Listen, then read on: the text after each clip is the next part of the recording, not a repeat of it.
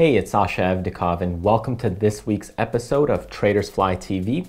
In this episode, I want to cover the concept of portfolio diversification. What does it mean, and should you be diversified?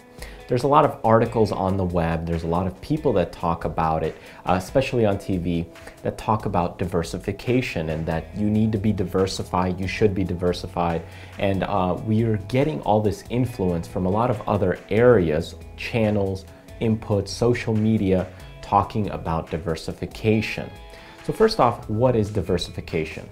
Diversification is about spreading your risk. If you have a large investment portfolio or a large investment bank, then you may want to spread out your risk. And this is in case something happens. So in case of a huge catastrophic event, in the case of a huge market sell-off, you want to be diversified and spread your risk out. So that way, not one thing takes a huge dive, because oftentimes many people can't get out of positions quick enough. Or if you have a large holding, you'll actually take the market even lower. So diversification is just about spreading your risk.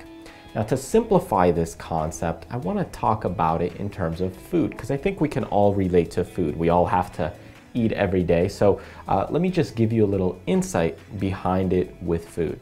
So here I have a glass jar, and in it I have 3 pieces of chocolate, the Lindor truffle chocolates. Okay, so right now we have it somewhat diversified. So if we had, a Hershey company and another chocolate company or another food company, it would be somewhat diversified. But as we add new things to this little bowl, taking into account that this bowl is our portfolio, as we add something like a tomato, now all of a sudden there's something new in the mix. Our portfolio is different. And if we use the food example, I always like to look at which investment is going to spoil first. Now, with chocolate versus a tomato, chances are the tomato is going to spoil first. Then, if you want to diversify it further, let's just say you add another asset. We'll go ahead and add an apple. So now we have an apple, a few chocolates, and a tomato. So these could be representing different companies, like a technology company, Apple, a chocolate company, maybe Hershey, and a tomato company like a Potash or something like that, or a Monsanto. So they're all representing different companies, and which companies are spoiling first is typically the ones you may want to get rid of. Or if companies are very profitable, maybe you want to take a piece out, like a chocolate, and take some of your profits out. So that's kind of what diversification really does in order to keep your portfolio a little bit safer.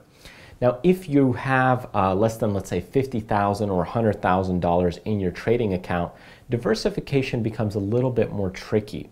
And especially it becomes more tricky once you start managing over 5 positions. And I always say, if you have less than $100,000 in your trading account, you shouldn't be trading more than 5 different types of stocks, because your mind and mental focus is going to be split here and there. Instead, focus on the things that'll last the longest. So in this example, which thing would last the longest? Probably not the tomato, so we'll take this out, and probably not the apple, okay?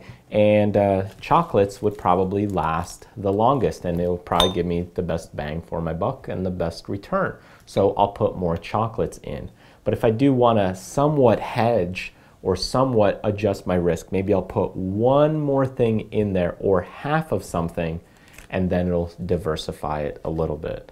So it's just really a concept of knowing your risk, knowing what you have in your portfolio, and adjusting it.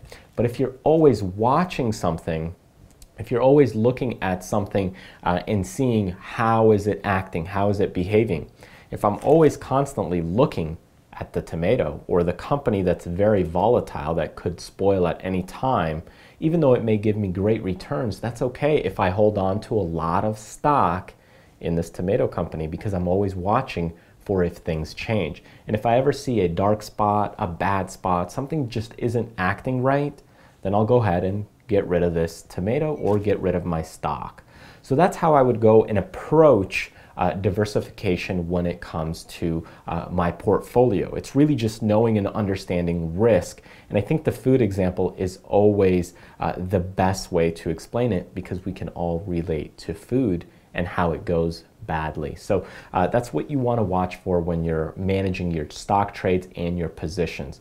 And you always want to have this little mix or a bowl of different stocks that you can change out from time to time, or maybe have a little bit of a flavor or variety, because certain things will spoil faster than others. Hope that you found this video helpful. If you did and you want to see the stocks that I'm watching in the current market conditions, then go ahead, click this link right here and enter your name and email address when you get to that website. And that way I'll send you my latest rapid recaps when they come out. And if you're interested to condense your trading education and you want to take your trading to a much higher level, then go ahead and take a look at some of my in-depth stock market educational video courses at TRADERSFLY.com. Thanks for watching this video and sticking with me. And remember that there's more to life than just money.